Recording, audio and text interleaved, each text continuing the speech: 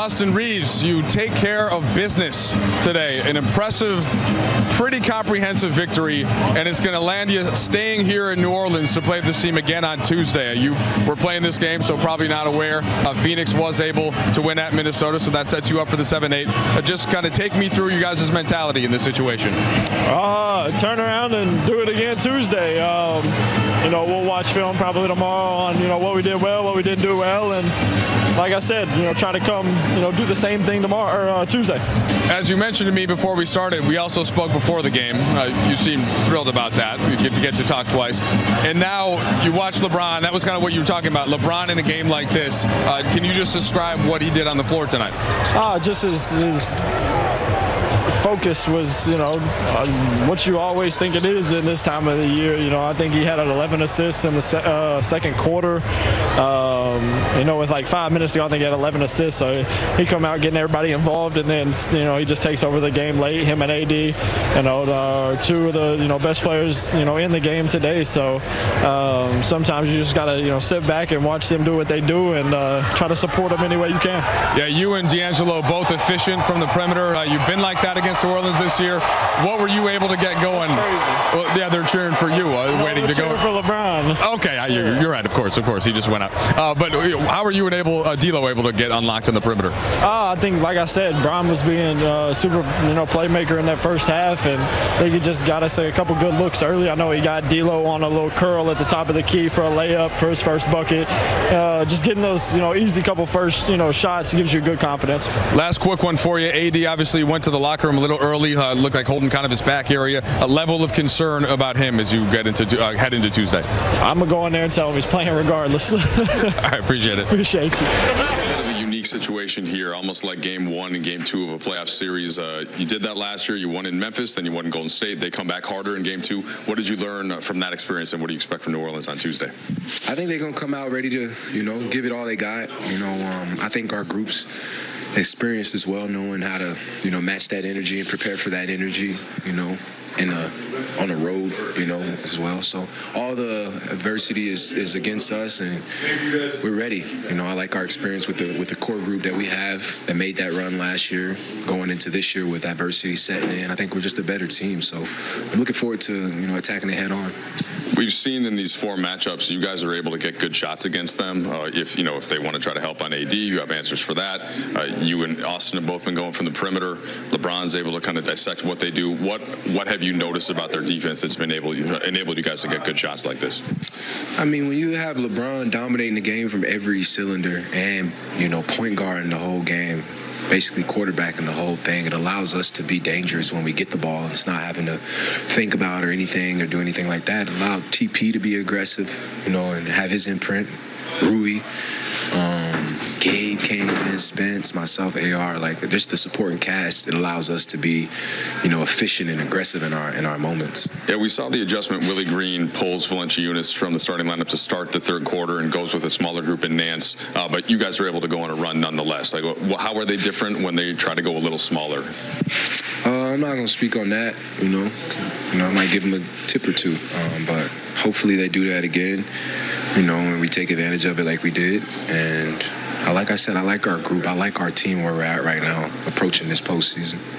Last one for you. So, if you win that game, you advance into the postseason. You guys worked this hard to get to a point where you could just win one play-in game and not have to do the 2. Is it important to you to try and get that job done in the 7? Heck yeah. We don't want to play with it. I know we could easily, lose and then still have a chance, but those teams that are waiting for us to go play them at home, I'd rather us take care of business now than, kill ourselves and drain it a little bit before we go into when it really matters. So I like where we're at. Take care of business. Go home and prepare for whoever we got to play. That's good insight for the fans. We appreciate you waiting on us for that. Thank you, man. You the one waiting. Appreciate Mike, man. We've spoken to everybody about this, but LeBron the other day just about like the importance and how they can't replace what you do. So you pull up a little bit with 5 minutes left. You can imagine people a little anxious about that. How are you feeling, and what did you feel happened? Yeah, I feel good. I mean, Larry just thank you. Larry gave me a little shove in the back. The back just locked up on me.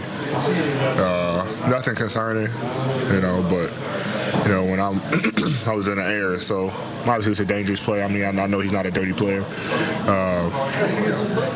But, when I'm in the air and then get shoved in the back now, the back is in hyperextension and it just locked up, so nothing concerning for me, though. So you have tonight to work on it, and then all day Monday. Obviously, you're staying here, don't have to fly. What will be your plan with the back, and do you feel pretty confident that you'll be 100% on Tuesday? Yeah, there's no doubt that I'm going to play, but just see how it feels for the rest of the day. Obviously, getting massages, get some treatment.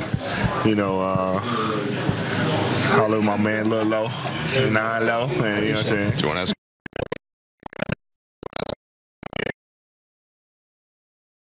All good. Thanks, Steve.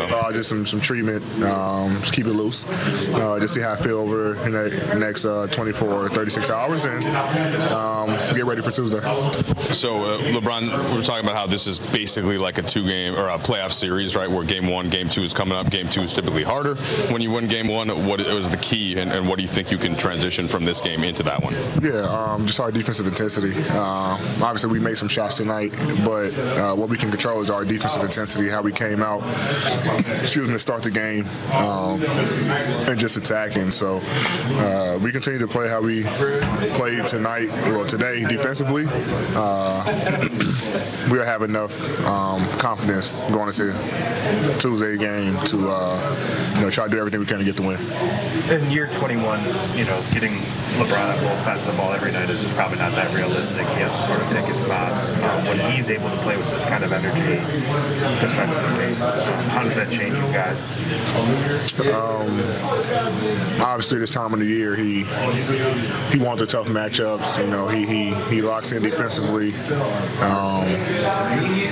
Even early in the game, we got on Rui, and I think the score was like 6-2. Like it wasn't, it's just that time of the year. We are trying to do everything we can to get wins, and obviously when he's defending like that, it just make our team even much better defensively, and give our guards and the rest of our guys a lot of confidence on the ball. It gives us a lot of confidence in our schemes to do certain things that we probably wouldn't do, but when he's ball hawking and getting steals, blocking shots, rebounding, doing all the talking, doing all the things that he always does, it makes our defense a lot tougher to score on. When you turn the page on the regular season, you're going to play a tournament as either the 7 or the 8 if you win the game, obviously. But you're 12 years over 500. You make history as the first ever in-season tournament winner. How do you kind of sum up the year thus far? Up and down season. We've had our highs, we had our lows. We had our share of injuries. But like you say, 12 games over 500. Obviously, we don't want to be in this position, but we are.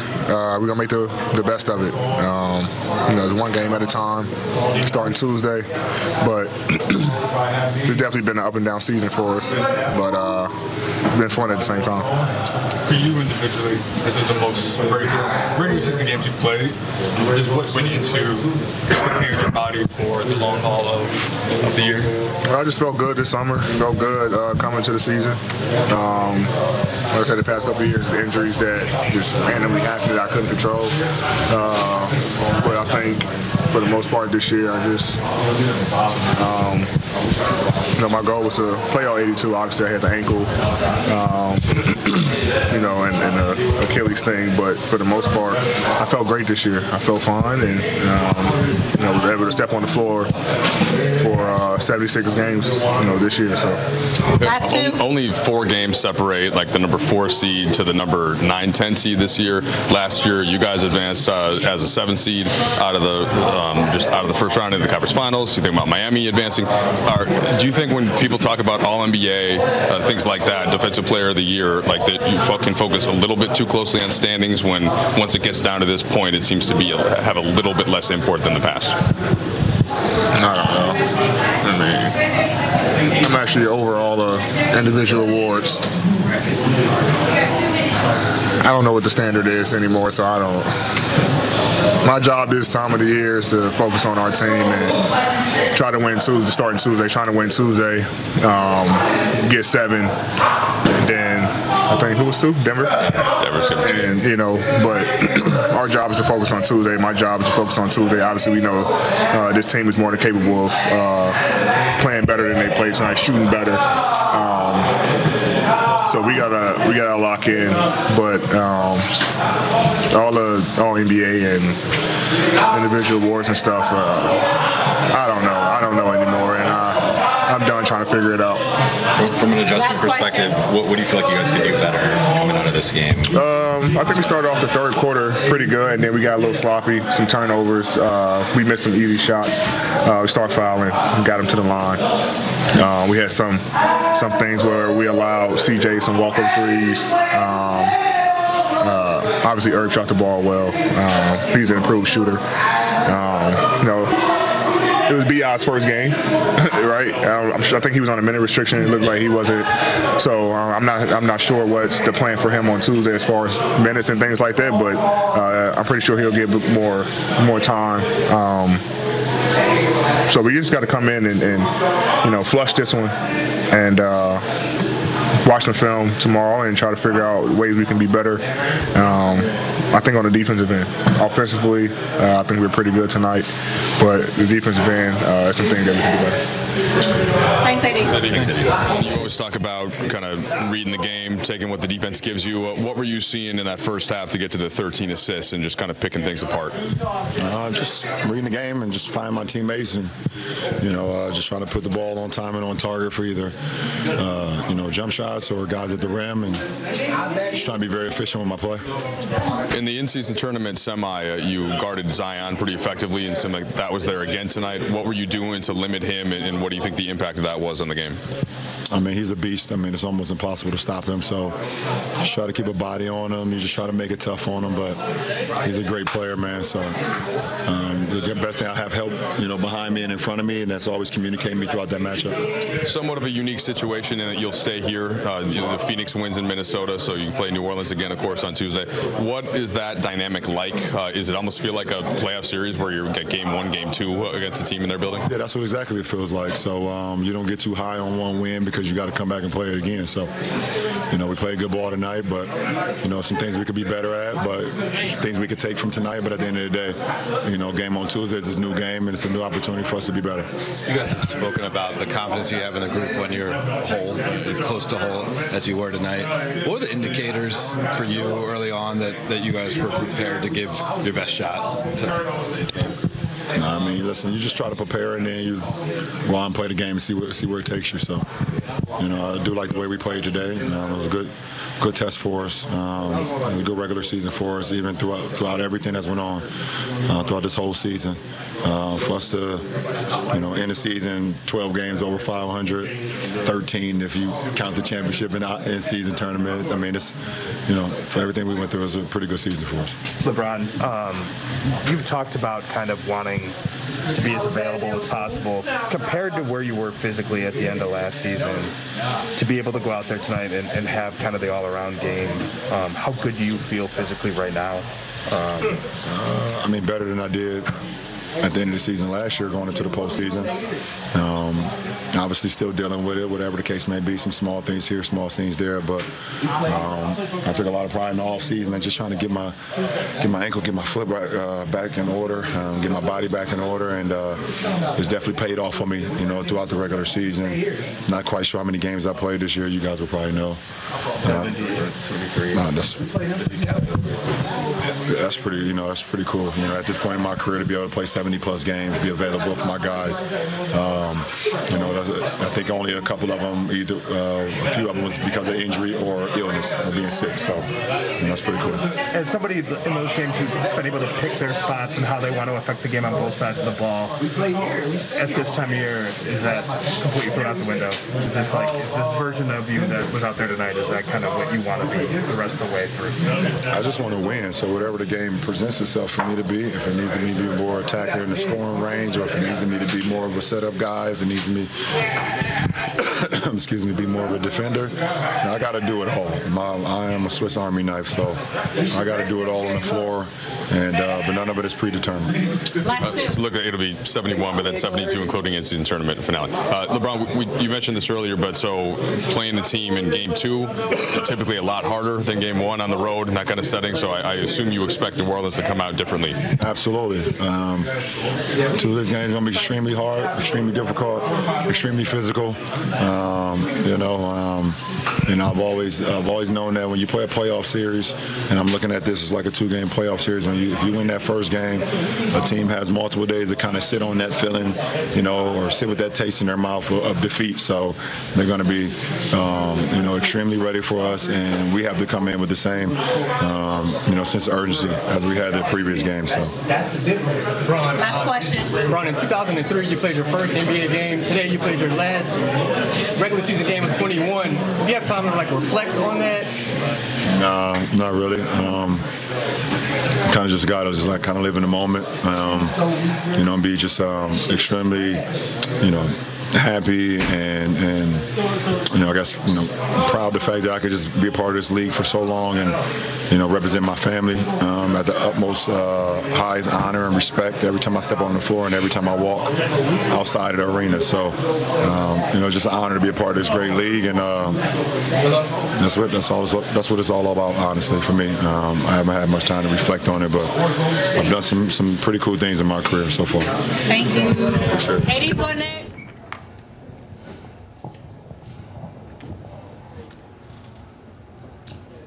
Hey, Darvin, first of all, just any indication on what happened with AD there, and how, did you get a chance to see how he's doing in the locker room? They're looking at him right now. I believe it was just a spasm, though, nothing major.